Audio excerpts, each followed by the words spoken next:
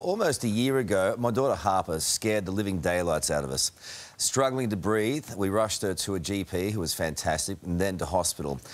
There, we discovered the scary combination of letters we'd actually never heard of before, RSV. It's a respiratory infection, and little Harper was in a lot of pain. Luckily, she was able to make a full recovery.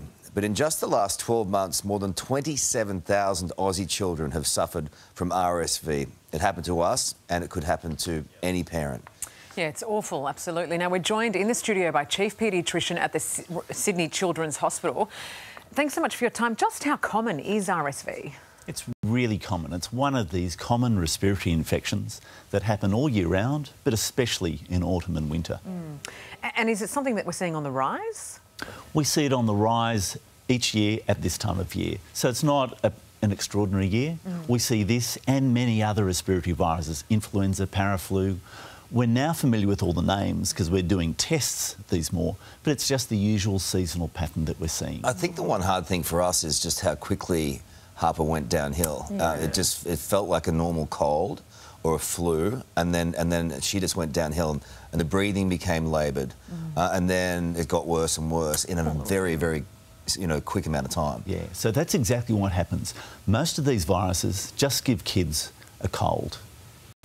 Sneezing, bit of a fever, bit of a sore throat, feeling unwell. Some of them will go down to their chest and make them cough or wheeze or find it hard to breathe, or young babies will find it hard to feed. And so while we can prevent these with, some sort of strategies, like, not sending your kids out when they're sick, washing your hands, washing toys, that sort of thing, most of what it is managing that illness while your child's got it. So if it's just a cold, that's fine. If they start to have breathing problems, then you think, OK, how bad is it? Have a look at their chest, pull their T-shirt up, have a look. How quickly are they breathing? How much effort are they putting their breathing? If you're a little bit concerned, you can see your GP or call one of the helplines. But if it's really bad, you should go to hospital. Some of the things here are, the elevated heart rate as well just scares the hell out of you. But then it can happen outside of normal hours, so the GPs aren't there. Some GP, we had a fantastic GP, but some GPs won't be open, and also they've got so much on, it's hard to get in. So that decision for any parent is hard. Am I overreacting taking the bub to emergency? We know in Brisbane it's even harder to get into emergency at the moment, stacked with young kids, 30% increase. So there are big decisions for parents to make, but it's the safest one, isn't it? There are often really hard decisions to make, but I would say to a parent, trust your instinct. If you're really worried, act on that. Go to hospital now, or call an ambulance if you're extremely concerned. For things that aren't so bad and you're not quite sure, there's also the national helplines like Health Direct, where you can talk to a nurse and describe what's going on, and in some places they can connect you to telehealth as well, where a nurse or a doctor can have a look at what your child looks like and what they're breathing. So how do you do that?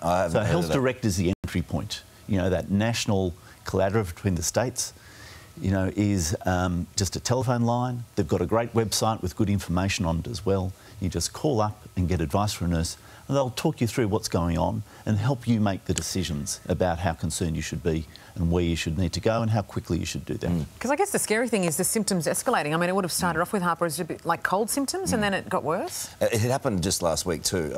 There's something obviously at daycare or whatever, and she's picked up something else, and she had to go to hospital on Thursday night, and there's something else entirely. So, it's all similar, but it just freaks you out. So there's a lot of it around at the moment. There is. This is the seasons of, snot and colds and cough and wheeze, and this is what we see most years. But for parents, this is the first time. So it's going, what's their breathing like? How quickly? How much effort? That's it. And if it's really bad, go to hospital. Anything else you can do? Is there anything else you can do? Well, you can prevent these things. And while there's not a vaccine for many of the viruses that are around, and RSV one is in development, there are well-established vaccines for influenza, and influenza's on the rise. So kids from as young as 6 months of age up to 5 get that vaccine free. So uptake of that really pretty low. So that's one of the useful things you can do now. You can do it today, you can do it this week. How do you treat it as well? How do you treat it? Most of the treatment for these things is supportive. So if they're having problems with their breathing, they might need oxygen. If they're wheezy with it in kids over a year of age, they might need asthma treatments to help open up their airways a bit. But most of the treatment's supportive. And they want their parents, they want comfort, they want cuddles, they're unsettled, they don't sleep well.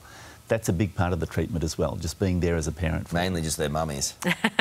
Oh, Karl. I tried to muscle in, but she just want mummy. She just wanted Chaz. Really how is she now? She's good? Yeah. No, she's still... I mean, she's still got a couple of days later, 3 days later, but it's just... It's constant now. You hope that she's overcome the worst of it. And, you know, there's just so much of it in daycare and around in society. So, anyway, I think she'll be OK. Really appreciate the information. Good on you. Thank you so much. Hey there, Today fans. Sarah and... What's my name again? Oh, my God. Karl. Hey, thanks for watching our YouTube channel, though. Subscribe now for more news, special reports and amazing Aussie stories. And Karl misbehaving, Whoa, of course. That never happens. Always happens. What's she talking about?